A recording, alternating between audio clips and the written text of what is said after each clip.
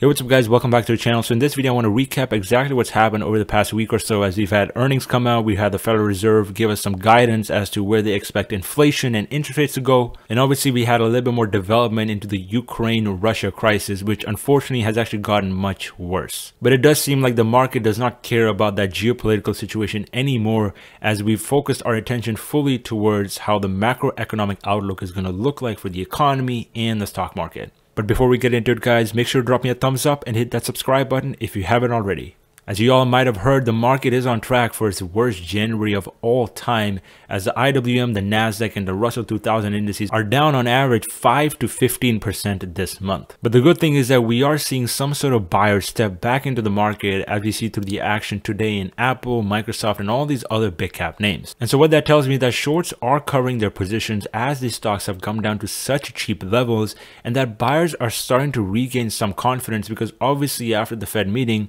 the market really did not move that much. And obviously in a bear market like we're in right now, that is actually a good thing. But I think the very first thing we need to address is the fact that this market we're in right now is something we have not seen in a very long period of time, because we're coming out of one of the shortest recessions we've ever had, and we're coming out of a period of very high inflation. So there's a lot of uncertainty as to what the macroeconomic situation of this country is going to look like for the next couple of years. But that doesn't necessarily mean that all the stocks that you're buying on the dip right now are going to be worth less in that time frame. And by far the most surprising part is that this crash is actually being compared to the March 2020 crash, and in my opinion that is simply not a valid comparison to make, because in March 2020 we had a whole economy about to close and shut down because of the virus, whereas right now the economy is actually thriving very well. We're seeing record high levels of consumer spending, and obviously we had a lot of stimulus that was pumped into the economy, and we're seeing more and more people go out and take loans, at least throughout 2021. But obviously because of the uncertainty that is created by inflation and interest rates, we're seeing many stocks come down to levels that we saw happen during the March 2020 crash, which is absolutely insane to think about. For example, Netflix is now trading at $384, which is very close to the price it was trading at right before March of 2020, which is obviously something you would not expect, because Netflix has definitely gained a lot of subscriptions regardless of how their earnings report might have played out. And even if we're going through a reopening phase and a reduction in consumer spending, we're still going to see a lot more revenue that Netflix is going to have today than it might have had before the pandemic, because a lot of people discovered Netflix and a lot of people discovered that online is here to stay. And this is the case with so many other software and stay-at-home stocks that are a part of the S&P 500 and have been pulling the S&P 500 and the entire market down over the past few weeks. And the good thing is that Jerome Powell actually came out of the FOMC meeting saying exactly what most investors expected him to say, which is that they're not going to raise rates until they complete their tapering, and they're going to raise rates likely in March of this year. But what's a little bit more scary is that Jerome Powell hinted that inflation might actually be worse right now than it was in December of 2021, which obviously is not a good sign, because the December CPI report was one of the worst we've seen of all time. And obviously, since the labor market is so strong and the economy is generally thriving really well, there is more reason for the Federal Reserve to raise interest rates. But this brings me to a very important point that I think a lot of investors need to consider, is how much of this is already being priced into the stock market. Because generally speaking, when a topic is being talked about by investors in the market for a very long period of time, the more it gets priced into the stock market. And interest rates and inflation have been on investors' mind for the past 6 months or so. And obviously the main catalyst that we've all been looking forward to is the hiking of interest rates, which is expected to happen in March. And so if we already have this defined catalyst where we're expected to see this very big shift in the macroeconomics of the United States happen, then how exactly are investors going to react for when that catalyst actually comes up? Because clearly investors have already reacted quite a bit in anticipation of this event happening. Now obviously the Fed is expected to hike rates at multiple meetings throughout 2022, but at least for the one that's going on in March, I think a lot of stocks are being priced in for the worst. I mean, some of the prices we're seeing in the stock market today are at record low price to earnings ratios, and some companies unfortunately are literally getting priced in for a potential bankruptcy, which is what sets this market apart from what we saw happen in March of 2020. And even more interestingly, we're seeing more and more people actually pivot to the short side of things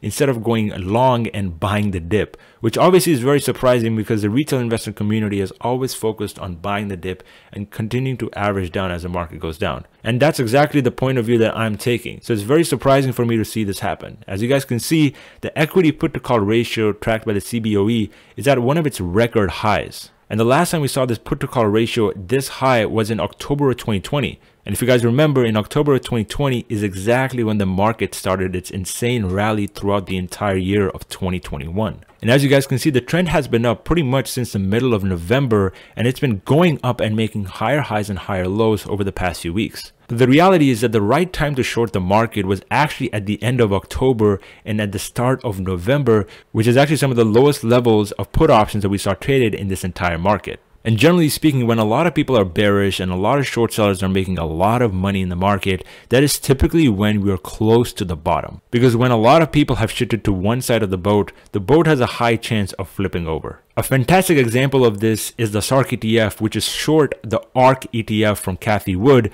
And as you guys can see, this thing has been doing absolutely insane over the past few months, and the amount of volume that's traded has increased significantly. Which tells me that not only are institutional investors on the short side, but a lot of retail investors are also flooding into the short side. And we all know that hedge funds have been short pretty much since November, and now we're actually seeing the retail market also follow them, which typically signals we're getting close to a potential bottom. And as we all know, most people in the market lose money, which is why if you're doing the same thing that most people are doing, there's a high chance that you're going to lose money. And if most retail traders are getting out of their positions, panic selling, and starting to short the market, you're probably going to lose money in the long term. But at least in the short term, I definitely see some sort of headwinds for the stock market coming because we have a lot of uncertainty from Tesla and Apple after they reported earnings this week. As you guys can see, Apple actually blew analyst estimates out of the water after iPhone sales literally hit a record high, and the sentiment from Tim Cook was actually very bullish because he hinted at chip shortages easing into March. Whereas if you look at Tesla's earnings, which were reported on Wednesday, this company's earnings report was actually quite good,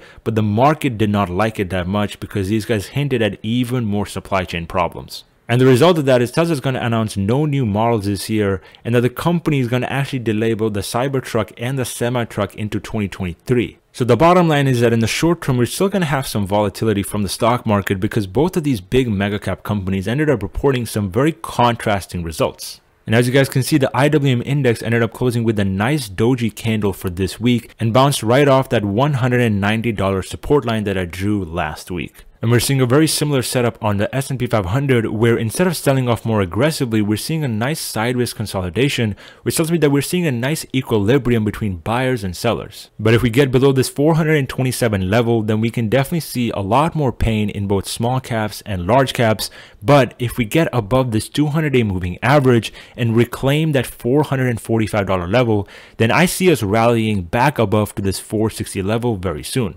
But as usual, don't put all your eggs in one basket and slowly scale in as the market is going down, and generally don't bother trying to time the market if you don't know what you're doing. As for some of the big catalysts that are coming up for next week, generally speaking, we're going to be seeing earnings reported from some big semiconductor and chip companies like MicroStrategy and AMD. We're also going to have Cathie Wood talk at an investor conference where they're going to talk about their stocks like Tesla, HPQ, Teradyne, and Nvidia. And then finally on Friday, we're going to have the January employment report come out, which should give us some clarity as to how the Omicron variant is affecting the job market. But generally, I don't expect it to have a big impact on our stocks because obviously stocks have something much bigger to worry about. But anyways, guys, make sure to drop me a thumbs up if you found some value from this video. Let me know down in the comment section below how you guys are positioning yourself for this bear market. But anyways, guys, I hope you enjoyed this video and I'll catch you guys in the next one. Take care.